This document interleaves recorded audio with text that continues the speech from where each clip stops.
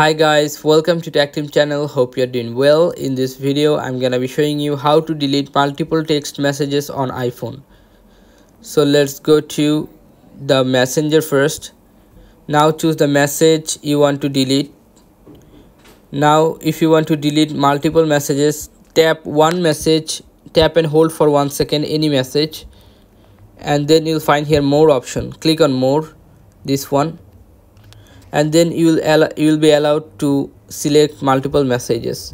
Select the multiple message you want to delete. Now click on bottom left corner, I repeat bottom left corner, a bean icon. Click on this bean icon and click on delete option. Your multiple message will be deleted. Now if you want to delete multiple conversation, all you have to just hold and tap and hold for 1 second any conversation you want to delete. Sorry, not tap and hold. All you have to just go top right corner, three dot icon beside the messages option.